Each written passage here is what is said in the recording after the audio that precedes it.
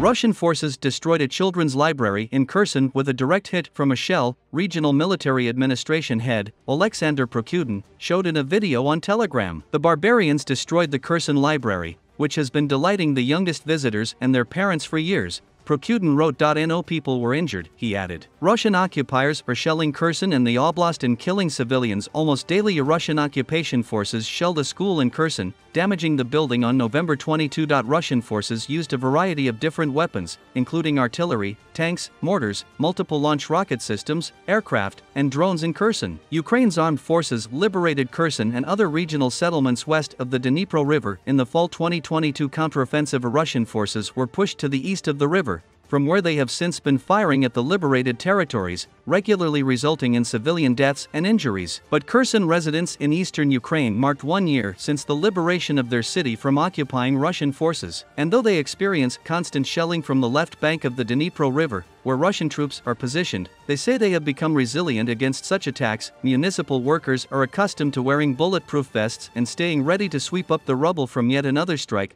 Between lulls of artillery fire coming from the river, Ukrainians venture out to buy food, bicycle down grassy residential lanes, or gather in the few restaurants that remain open.